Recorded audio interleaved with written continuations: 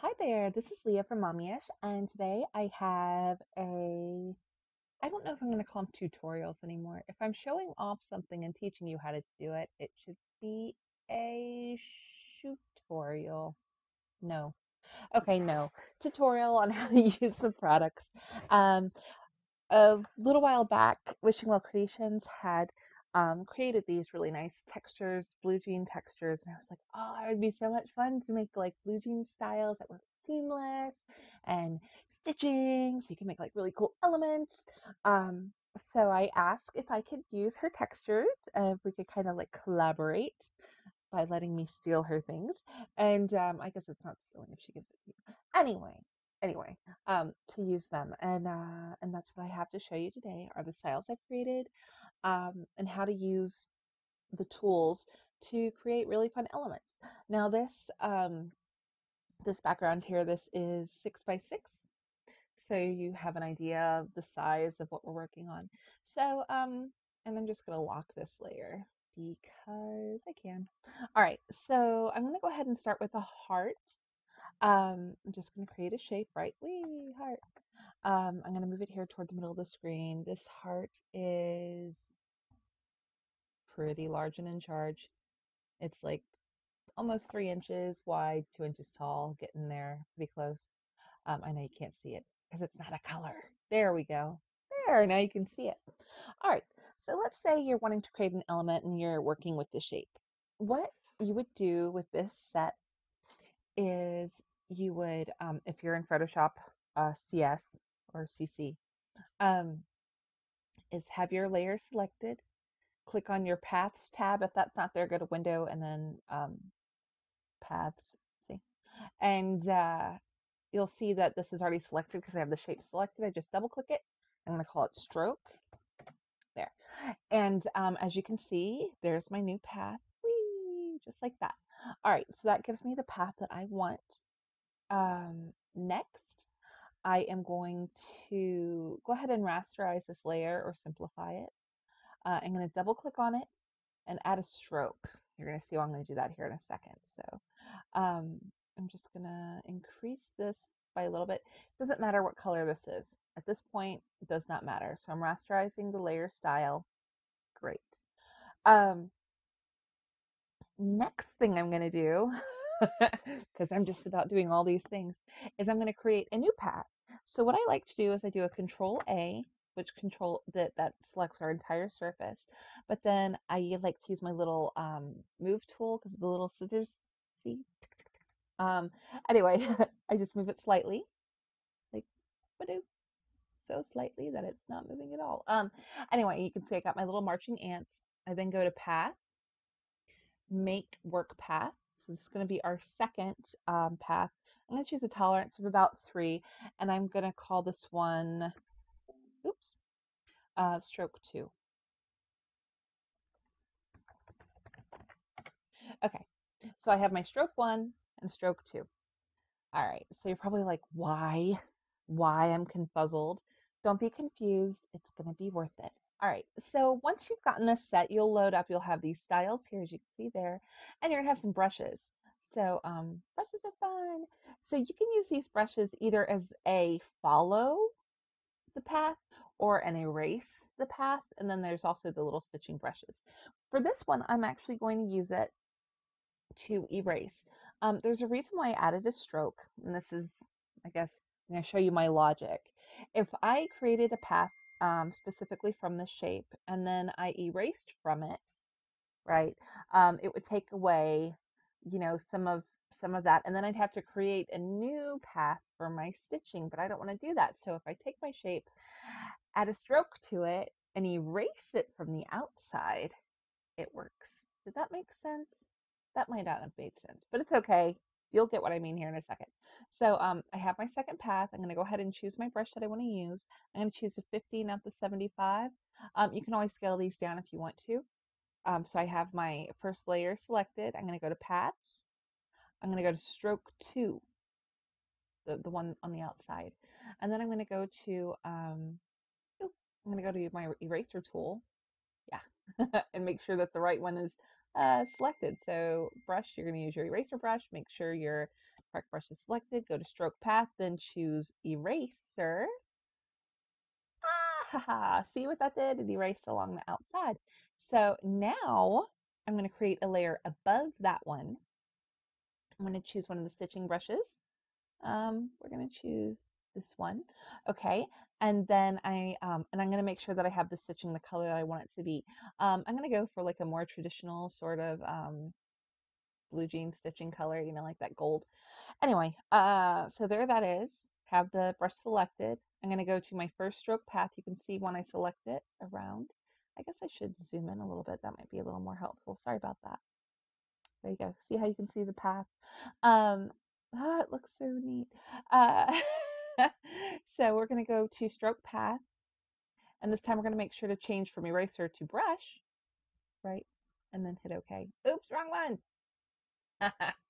Don't be afraid. It's okay. You can always go back a step. There we go. And we're going to do it again. Stroke path. Yes. There. There. That doesn't look so crazy. All right. So now on this lower layer, I'm going to apply the jean style. So there's 3 jean styles. As you can see, there's 1, 2, and 3. And then I'm going to apply the stitching style to the stitching. And there's one with and without a shadow. I'm going to use one with the shadow. And because of the way the background is, you might not be able to see the edging really well. So I'm going to go ahead and apply a style to the edging so you can kind of get an idea of how that looks. And as you see there, we've just created a cute little blue jean element. I love it so much. Okay. Another thing that I made is like this effect that does like a acid wash sort of thing. So let's say we wanted to do like a paint splattery thing over our element. I'm going to rasterize the layer style, and I'm going to create a layer above that and then clip that layer to it, Control Alt G. I'm going to go through my brushes, and I'm just going to find a splattery brush, which we have here. Doesn't matter what color it is. Man, they're all kind of, they're large and in charge. I should rescale them down a little bit. They're large and in charge like me. So there we go. I'm just splattering just so you can see. And then I'm going to add one of the acid wash effects. There are 2. So that's the first one. See how it does? That's 2. You can also do this to add text or whatever, but I thought it was kind of fun. But yeah, so that's the blue jean part of the style set. The next part of the style set is leather. This is mostly because I was like, it would be so much fun to make like little leather patches, because what goes with jeans are like the little leather patches on the back. So I'm just going to use my rectangle, or actually rounded rectangle tool for now, like this. And I'm going to change this part here to like 10. Perfect. It does not matter what color this is, by the way. And I'm just going to put these guys together so they'll get out of our way. Get out of our way. So we have our shape here. Somewhat like the other one, if you're wanting to do stitching on the inside of a patch, I would suggest to maybe add a stroke around the outside, or depending on what kind of element you're using, just a little bit, maybe like 25. So I'm going to do that actually after I create a path. So again, with the shape, I go to paths, double click it. I'm going to say square. Well, it's not square, but you guys get me. Just like that. And I'm only going to need that one path. Now I'm going to add a stroke. And we're going to make it like 25, like I said before. Perfect. All right. I'm going to go ahead and rasterize this layer style. Now, you can see I still have my path selected. The first thing I'm going to do is I'm going to choose a leather. Like there's 2. So there's a darker one and a lighter one. We're going to go with the darker one so we can all see a little better. I'm going to zoom in a bit. All right. Now we're going to create 2 layers above this. 1, 2. Now, actually, no, just 1. I lied. Just create 1 layer. Oh no, I deleted the path on accident. Don't do that. Okay, 1 layer above it. Then I'm going to choose the stitching color that I want. I'm going to choose dark brown. I'm going to make sure that I pick the correct the correct brush. And remember, you can also scale these brushes down a little bit. So I'm going to move this down to like 40. And now I'm going to go to my path, my square path, and we're going to stroke path with brush. Yes, perfect. All right, now we're going to duplicate this layer. See, I almost had you do something twice when you didn't have to. Now, for this effect, what we're going to do is we're going to use our stitching emboss, which is right here. Very end, it says stitching emboss, like that. And then we would put our stitching style on the layer over that. And as you see, if I zoom in a little bit, you can see that it gives it that kind of that effect you have when something's actually stitched into leather. I love it. I also created another emboss style for, let's say you wanted to make some kind of like blue jean text. So I'm going to put stud. I'm silly. All right. That's actually like a pretty decent font for that sort of thing. Don't look at my fonts. I have too many of them. I put study instead of stud. And see where my mind is. I'm like study, study, study. Stud. Yeah. Just gonna make that a little bit bigger. Doesn't matter what color that is. And then you just apply this effect to it. However, if you wanted to kind of change it to however you wanted it, I would suggest um, what to do would be you can use the emboss from the stitching like that. You could duplicate your layer like that. We'll turn our fill back up all the way.